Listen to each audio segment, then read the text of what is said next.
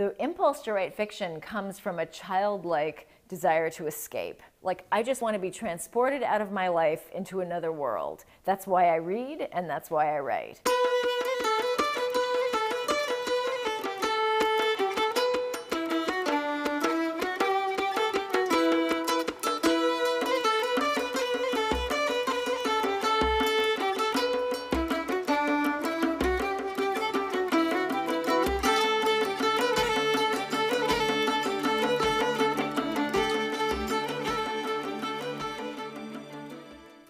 A Visit from the Goon Squad. It seemed like the best title I'd ever thought of. It's very funny because it's actually been a terribly problematic title and lots of people don't like it. So my radar was a little off there in seizing upon its brilliance. But to me, it felt like a title with a book attached, and I wanted to write that book. So I found myself waiting for the arrival of the book that would be called A Visit from the Goon Squad. And when I was working on The Keep, which is a Gothic thriller, I thought, oh, maybe this is A Visit from the Goon Squad. But somehow that just didn't work with Gothic material at all.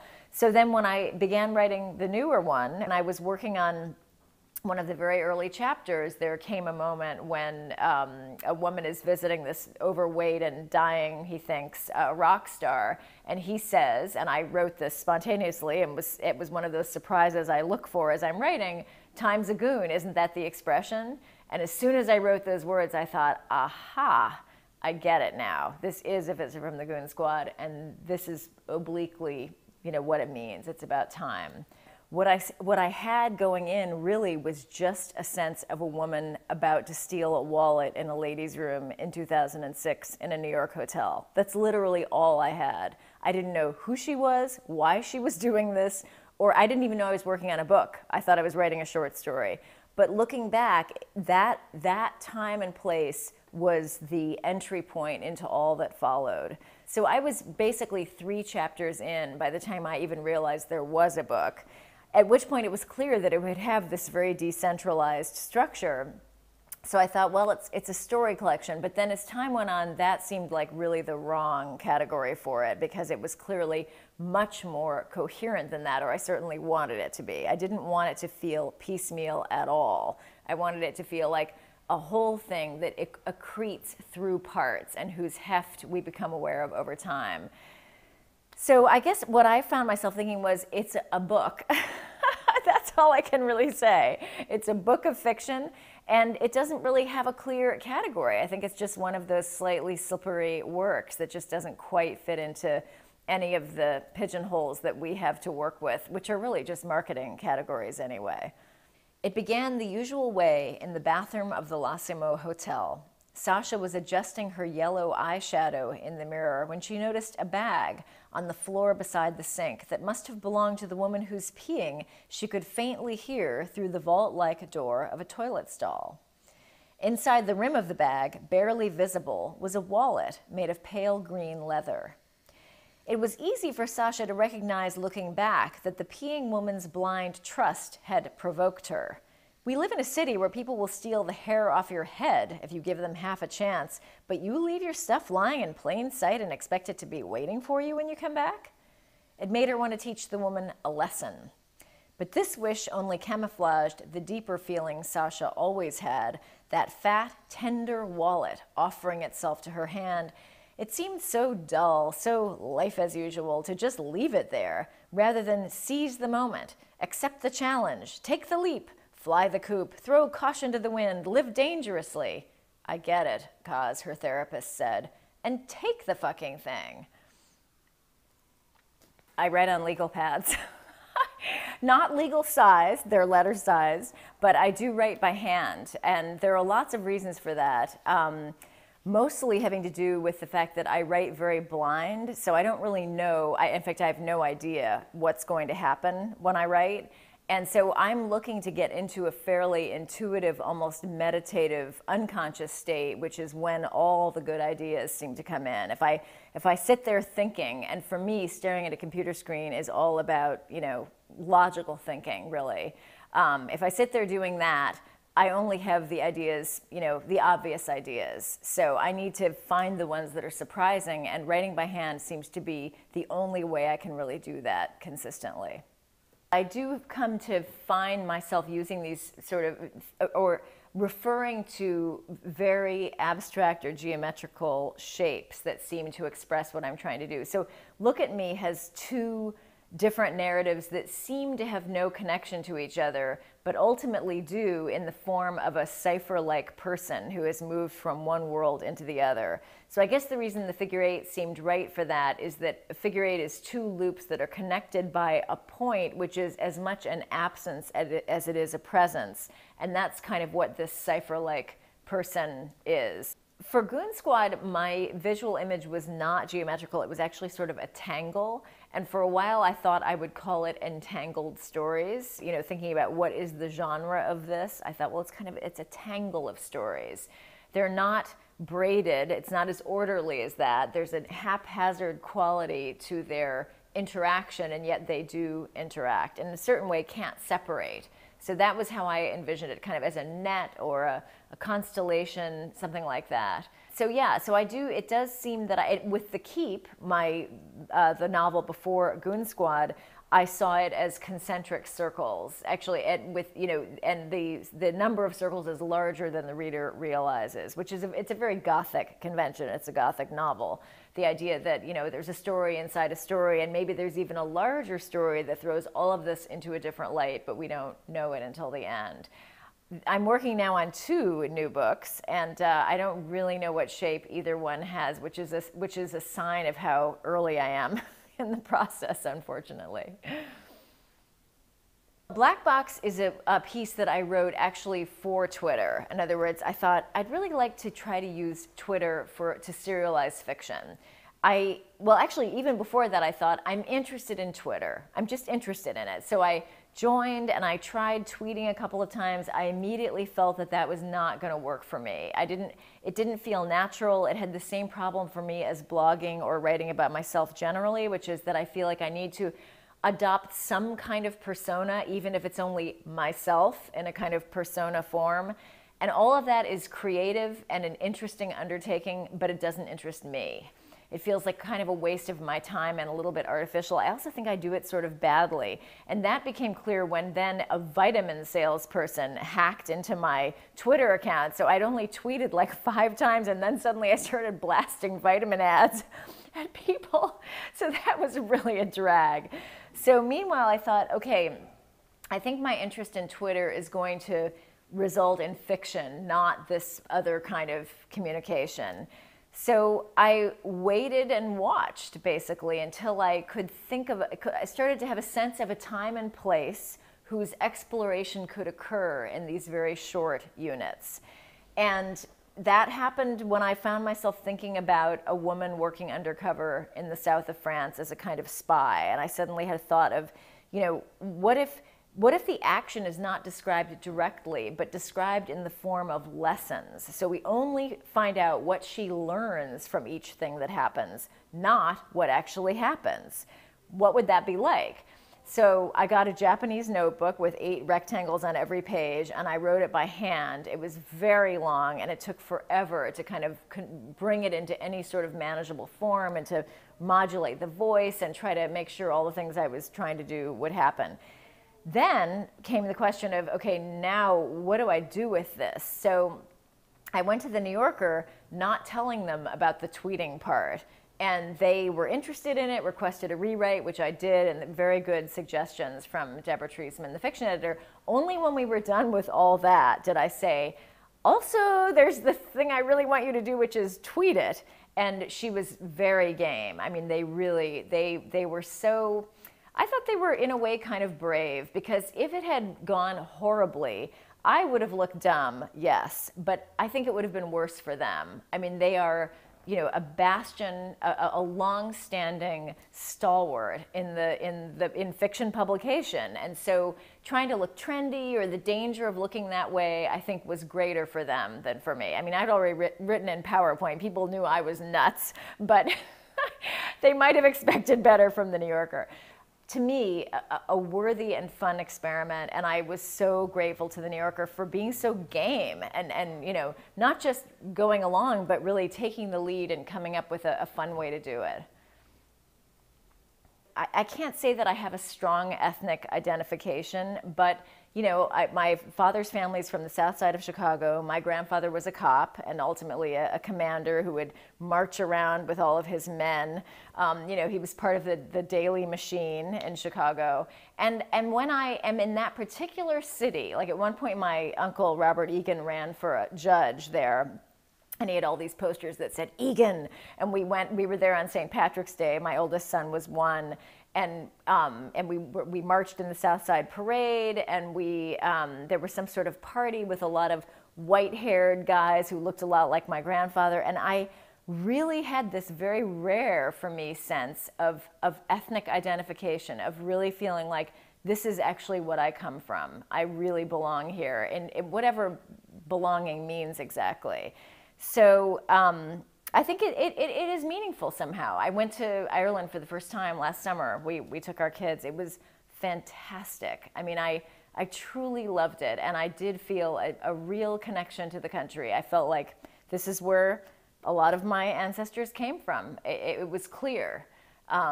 So I think that, you know, having known for a long time that I wanted to be a writer, the literature of that place may have had a special meaning for me. It's not something I think about all the time or every day, but it's very connected to my father, who wanted to be a priest initially.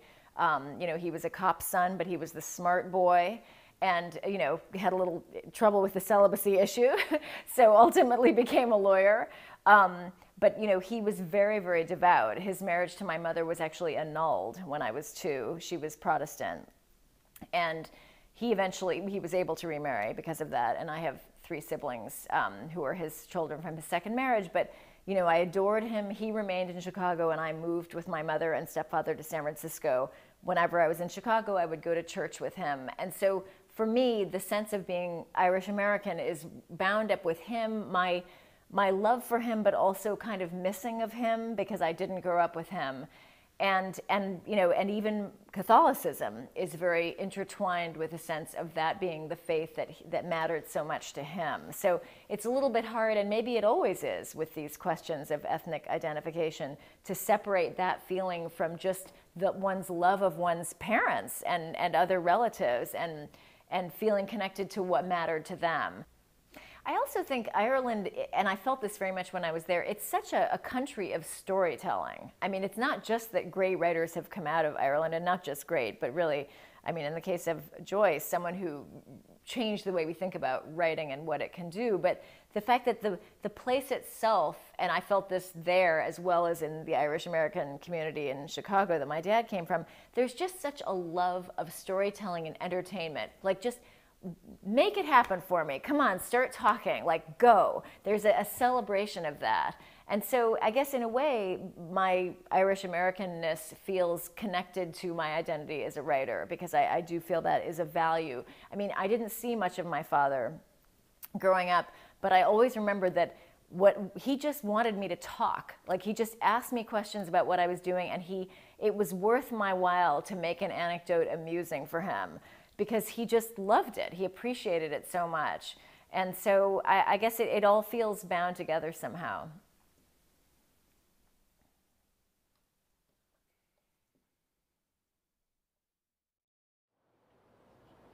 One of the things that I wanted to describe, which is my first visit to the Mediterranean, and Irish people, when they get ready to go into the sea, you go down with your bathing trunks in a bag, you know, and then you have to get into them on the beach, standing up, and it's the most ungainly thing. You're holding a towel here.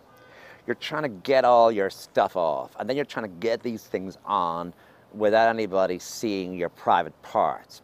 Well, people in the Mediterranean don't do this. They do that at home. And they arrive down all ready, and they look elegant and gorgeous. And so Irish people watching this think there really is a difference between us and them. So if you're an Irish girl and you've got an Italian boyfriend, and it's Coney Island, and it's 1951 or 52, there's a difference between you and him over skin tone, over how you feel about undressing, how you feel about your body. All of those things I thought would be really fun to dramatize. She's already packed one case and hoped as she went over its contents in her mind that she would not have to open it again. It struck her on one of those nights as she lay awake that the next time she would open that suitcase, would be in a different room, in a different country. And then the thought came unbidden into her mind that she would be happier if it were opened by another person who could keep the clothes and shoes and wear them every day. She would prefer to stay at home, sleep in this room, live in this house, do without the clothes and shoes. The arrangements being made, all the bustle and talk would be better if it were for someone else, she thought, someone like her, someone the same age and size, who maybe even looked the same as she did, as long as she, the person who was thinking now, could wake in this bed every morning and move as the day went on in these familiar streets and come home to the kitchen to her mother and Rose. Just as the United States is a country made up of immigrants, Ireland is a country made up of people who left. So there's a silence surrounding all of that, an emptiness. People think it's a history of the struggle for freedom. But if you look at every family, somebody went, 2 people went, 3 people went. And that mattered in a way much more than the effort to become an independent country. It affected people more deeply. If you were going to England, you could always come back, say, for a funeral. You could come back for a wedding. You could come back for holidays. But often when you went to America, especially, say, in the up to the time where there was cheap air travel, people often thought they would never see you again, that that was you going. And the night before you left was called an American wake. And also there was a great difference. I was taken out of school in June of 1963 and brought to Wexford town, which was 40 miles away, to see President Kennedy, who was coming back in triumph to County Wexford, where his ancestors were from, as President of the United States. And that gave all of us a sense, I mean, if we didn't have it before, of that if you went to America, your descendants could become this glamorous president with this glamorous wife and all the power, whereas really if you went to England, your descendants could never become queen. You know, the relationship between Ireland and America is really very interesting, and it's not ordinary. I mean, it requires an enormous amount of detailed examination.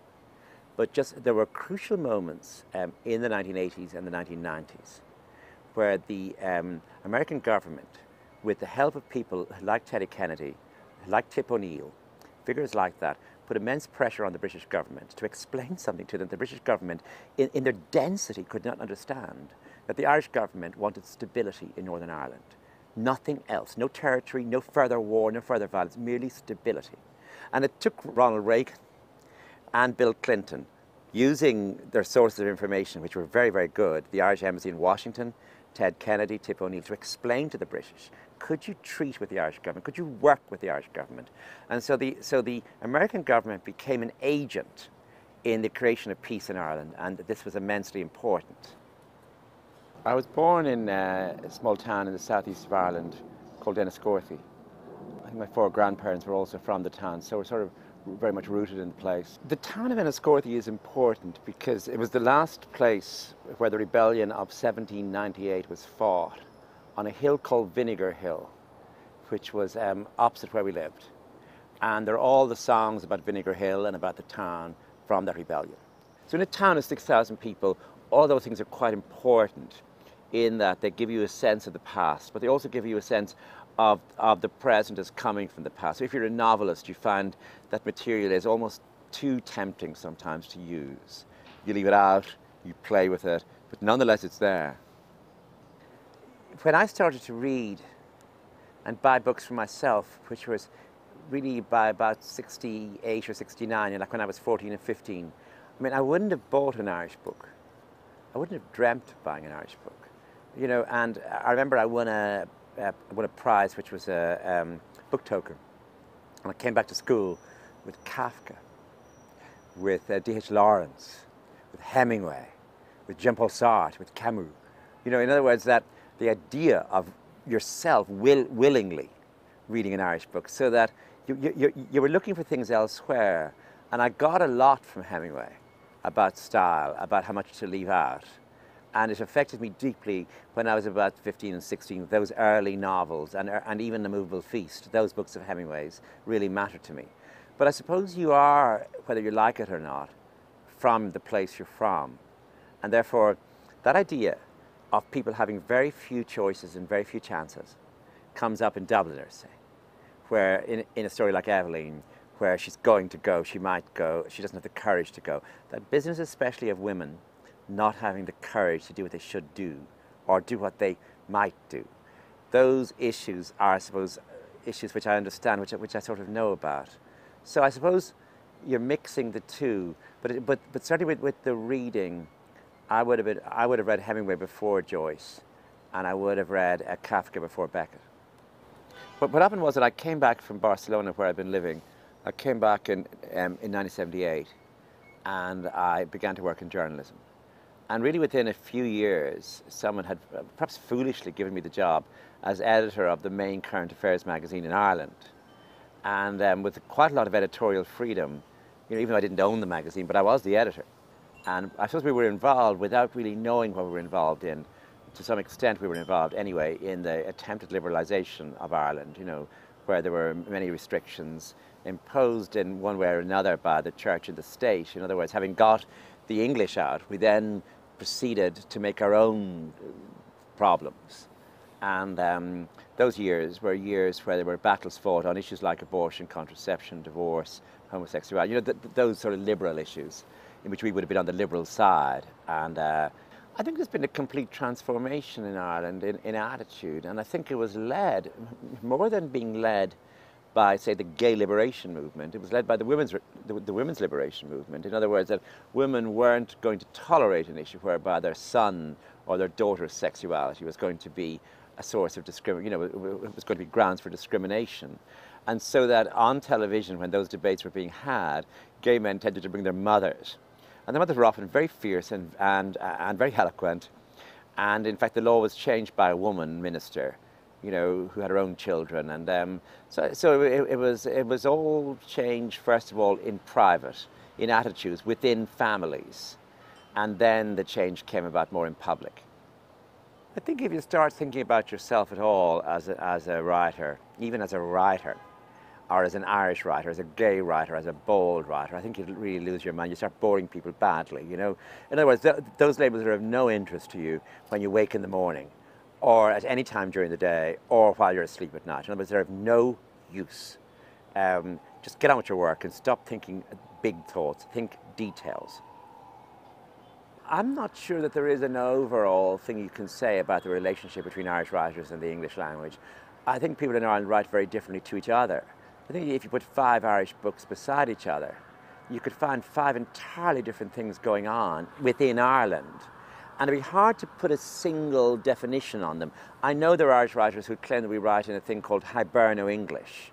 Well, I don't think that.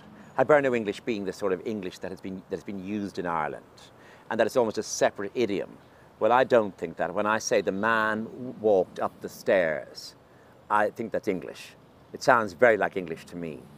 And there are a lot of English writers who I have real admiration for, figures like Evelyn Waugh or Virginia Woolf that would really matter to me. So I'm not locked into, a sort of, let's say, a relationship to the English language that is at an angle to it, or that has a difficulty with it. I suppose it is important in some way or other that English came to Ireland with an army. That English came to England gradually, organically, Anglo-Saxon form, fused with Latin, and suddenly this language emerged. And it emerged in a time of peace and prosperity. Well, that's not the way language came to Ireland. So that, and you are alert always in Ireland to the other language, to Gaelic, which is beneath English. And you are aware of that in rhythms, in the names of places, in certain grammatical structures. But I'm not sure how much that matters when you're working. I hate being called a storyteller. It's a sort of thing that English people particularly use about Irish people. Oh, you're such marvelous storytellers, all you Irish people. It's as though you come from an oral culture, a sort of primitive culture, and that you actually are not really part of the great tradition, which is the novel. As far as I'm concerned, I come out of silence as much as out of storytelling. In other words, of stories not being told, of things not being said at home or anywhere else that you're saying for the first time, but you're putting structure and form on them, and you are working with a considerable amount of deliberation, and dare we call it artistry, in the form called the novel. So I would like to think that I write novels, and if someone calls me a storyteller, I realize that it probably says more about them in some or other, but it certainly doesn't say anything about me. He had not intended to shift from where he stood, but he found that he'd come closer to her and stood alone between her group and the bar. The song, like many of the old songs, was about unrequited love, but it was different from most of them in its increasing bitterness. Soon it became a song about treachery. She had her eyes closed as she worked on trills and long notes. At times she left half a second between lines, not to catch her breath, but to take the measure of the bar and its inhabitants, let them hear their own stillness as the song began its slow and despairing conclusion. As he started these stanzas of pure lament, his mother was staring straight at him once more. Her voice became even wilder than before, but never too dramatic or striving too much for effect. She did not take her eyes from Noel as she came to the famous last verse. He in turn had worked out in his head a way of singing above her. He imagined fiercely how it could be done, how her voice would evade such accompaniment, and perhaps deliberately wrong-footed. But he believed if he was ready to move a fraction more up or down as she did, that it could be managed. However, he knew to remain silent and watch her quietly as she looked into his eyes.